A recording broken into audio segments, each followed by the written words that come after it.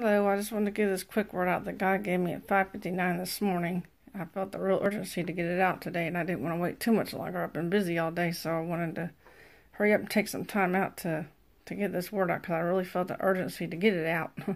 Praise the Lord. It says, don't wait until the 11th hour to repent, to turn from your sins.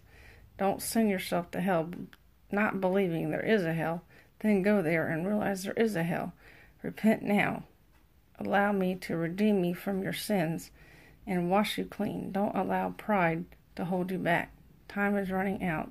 The clock is ticking. One day it will stop and time will run out, and my final judgment will come.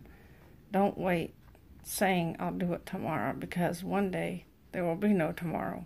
Repent now. It's time now to come to me. Praise the Lord. That's that word really, man, I felt it really strong on me this morning to give this word out. I felt like there's such an urgency, and there is such an urgency for those that don't know Christ to come to Him, and those that have backslidden to turn back to Him. But I do want to get that word out to everybody, so I pray that those that are backslidden will return to Christ, and those that haven't given their life to Christ will give their life to Christ. Praise the Lord, because He loves you and He died for you, and He wants to have a relationship with you more than you could even imagine.